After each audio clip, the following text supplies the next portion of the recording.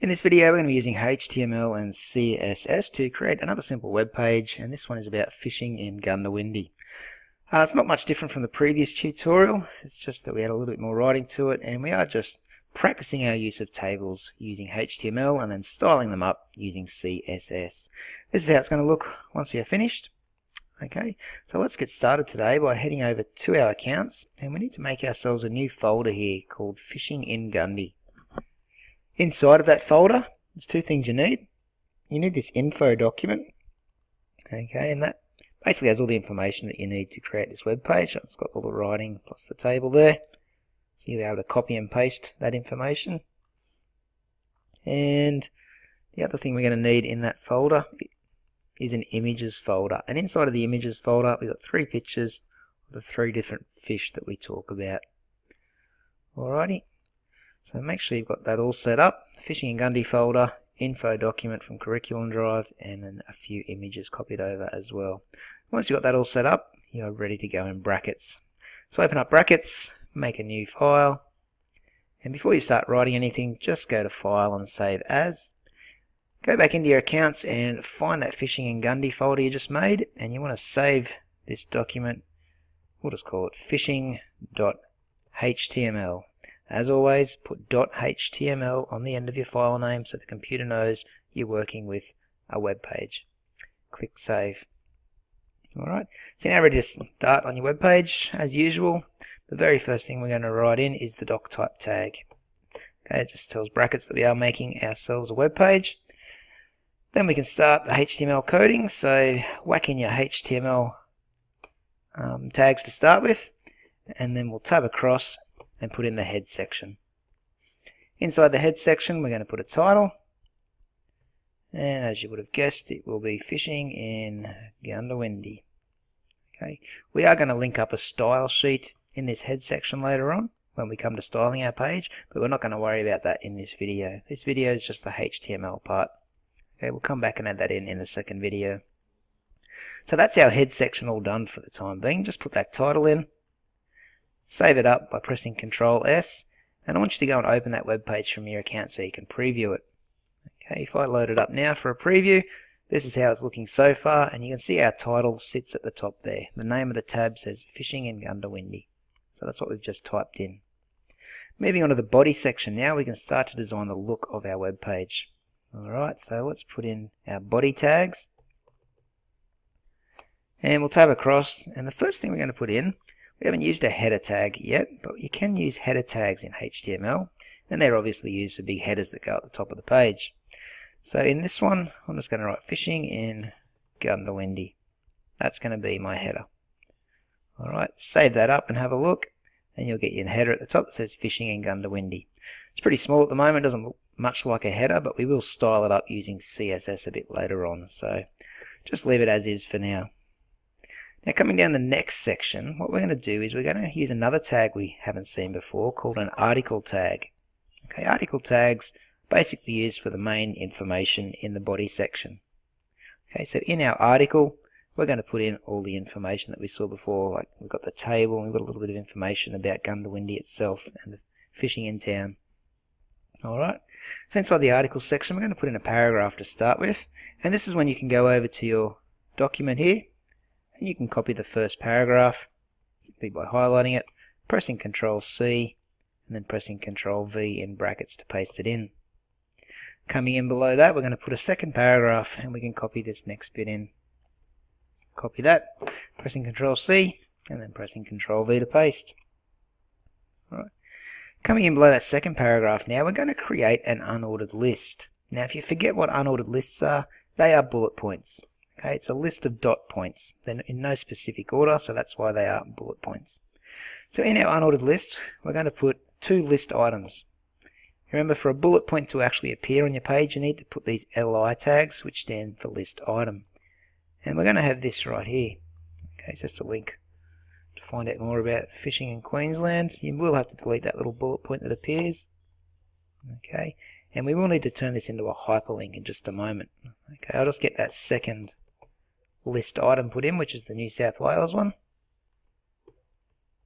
So copy that and I'll paste that in as well. There we go, so that looks pretty good. Next thing I'm going to do, before I get these hyperlinks going, I'm just going to get Queensland and New South Wales here in bold. And the way we do that is we use the strong tag. Okay, strong tags around the start and end of New South Wales and Queensland. There we go, like that. We'll make Queensland and New South Wales bold.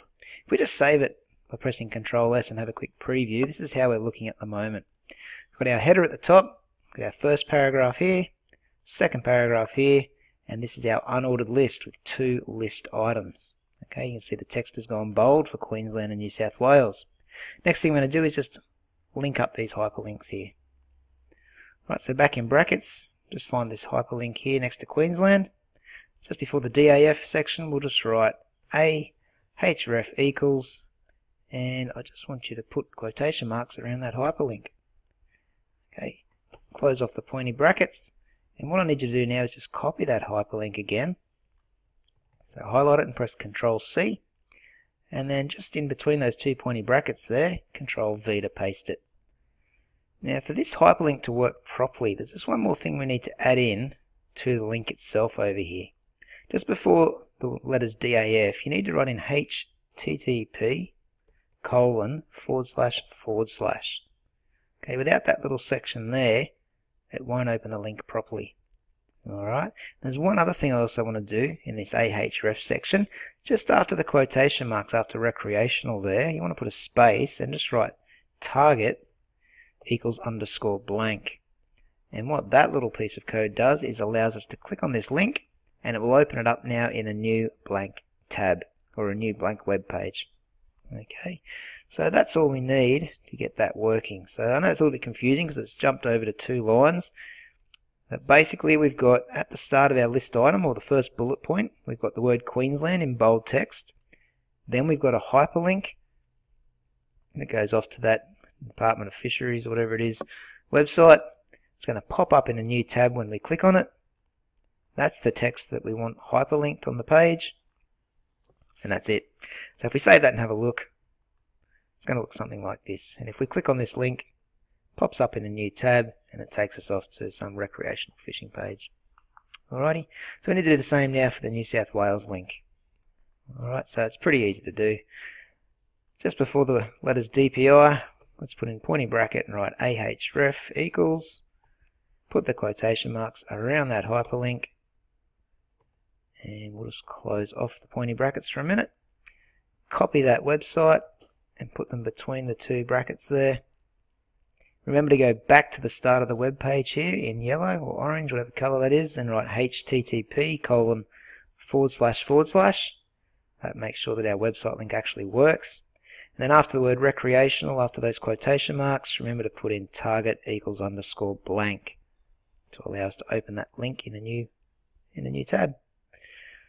Alrighty, so I think that's all we need for that New South Wales hyperlink to work, so let's just go and test it. Looks like it's loading up a page. Yep, sure is, so we're all good. So that's the top part of our web page all done. We're up to the table section now. Okay, so back in brackets, that's our unordered list, or our bullet points all finished, so we'll go in below them now and write in the tag table. Remember, this starts to create a table for us in our web page.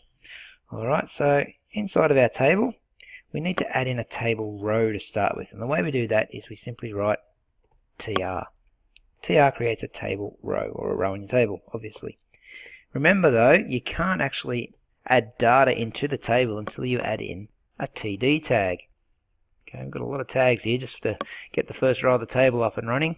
But TD tags stand for table data, and that says we're going to add some data into our table. Alright, so in the first row, what we're going to do is we're going to write in what can I catch.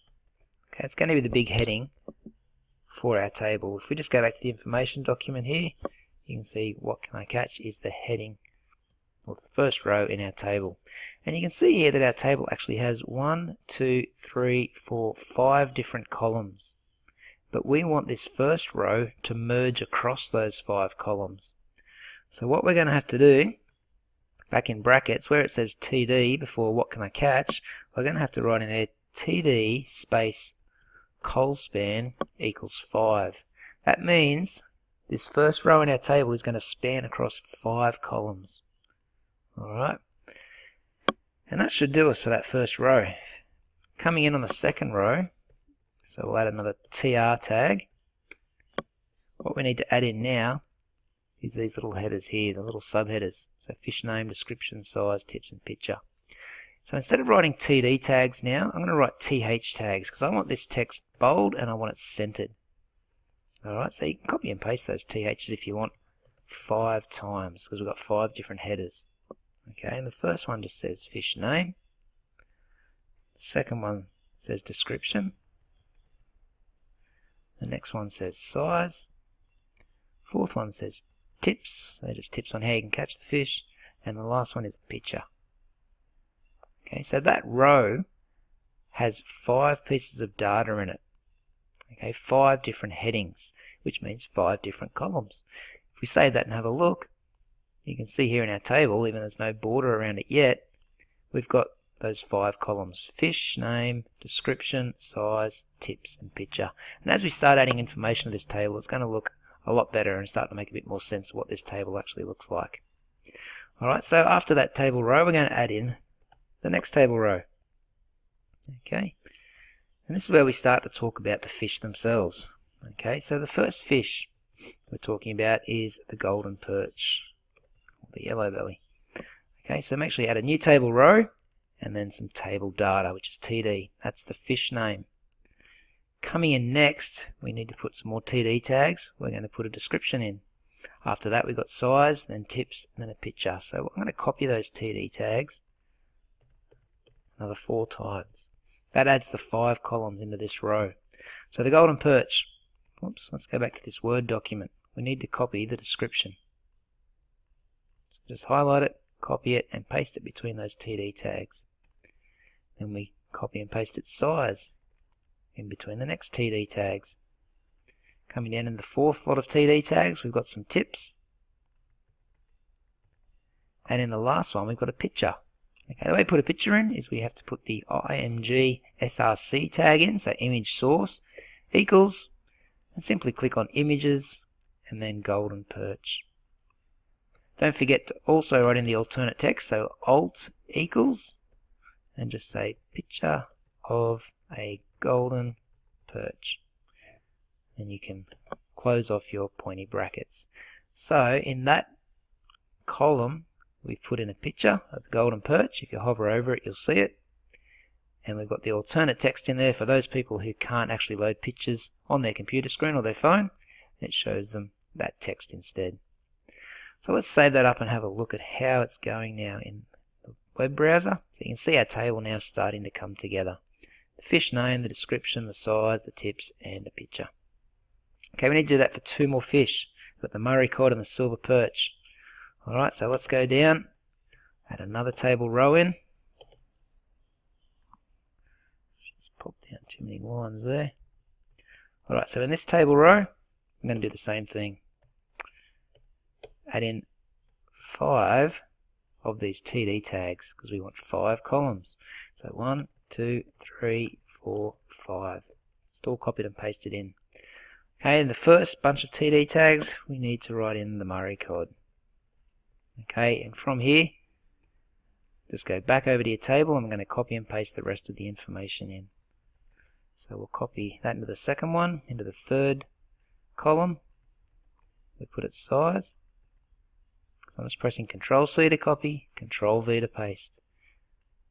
We'll copy this information here, some tips on catching it, and then the last TD tag, or the last column, we need to add in a picture. So image source, bumped enter then, sorry, equals, then we click on images and we click the Murray cod. We put in an alternate text which says picture of Murray cod, and outside the quotation marks we close off the pointy bracket. Save that up, preview it, and you can see now I've got the next row in our table. Yes, it's looking ugly, but remember this is just the HTML. HTML documents don't look pretty until we style them up with CSS. Alright, so let's add in the final table row. Put in 5 of those TD tags, which is 5 columns in that row. So just copy and paste them in. And the final fish we're talking about today is the silver perch. Okay, let's go back to the Word document and copy and paste in the information about the silver perch. So the description goes in the second bunch of tags. The size here goes in the third lot of tags. Some tips go in the fourth lot of tags, and in the last set of TD tags we put in the image source code so we can put in a picture. Okay, don't forget your alt text, which is your alternate text. It's a picture of a silver perch. Close off your pointy brackets, and I think we are done with our table. Alright, so you can save it by pressing Ctrl S, pop over for a preview. Yep, that's looking pretty good. Alright, so there's one last little bit we need to add in after our table. So we're going outside of the table section now, down below that. We're just going to add in one final paragraph, so write in the letter P. And if you go back to your Word document, it says, click here to read a great article on the McIntyre River in a fishing paradise. That is a fishing paradise. Alright, and what we want to do is just have click here made into a hyperlink, and we want it to go to this link just here. So let's copy that hyperlink. And we'll have to put in the usual link tag ahref equals, put in the hyperlink just by pasting it in. Don't forget to write target equals underscore blank. Close those pointy brackets, and you need to cut out this closing A tag. So just highlight it, Control X to cut it, and put it after the words click here. That way the words click here become the hyperlink. If I save it by pressing Ctrl S and previewing it, you'll see what I mean down the bottom here.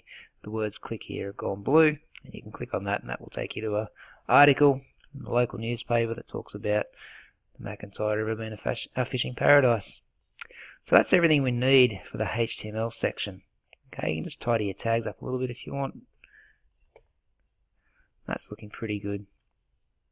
Alright, so I'm going to save that up, and I'll stop the video here. I'll come back in the second part of the video and show you how to style this page up now using CSS, because at the moment it is pretty ugly.